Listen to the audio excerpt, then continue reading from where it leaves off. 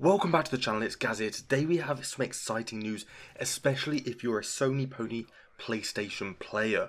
So what is actually going down is, there's been a little bit of a leak go out there, and it's actually been removed by Sony themselves just shortly after they released it.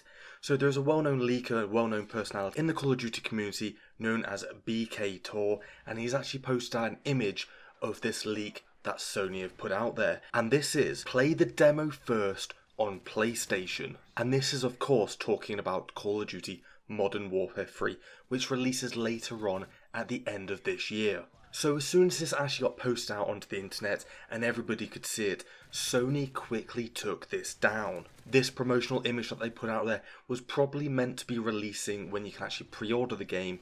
So what I will do is I will leave it linked down in the description below so you can go over there, check it out for yourself. And there's also one extra bit of detail that I haven't quite mentioned yet, and that is this early access to Call of Duty Modern Warfare 3 is actually going to be releasing 5 days earlier than every other console and platform that it's going to be releasing on. So a pre-order is actually required to be able to get the 5 days early for the early access beta.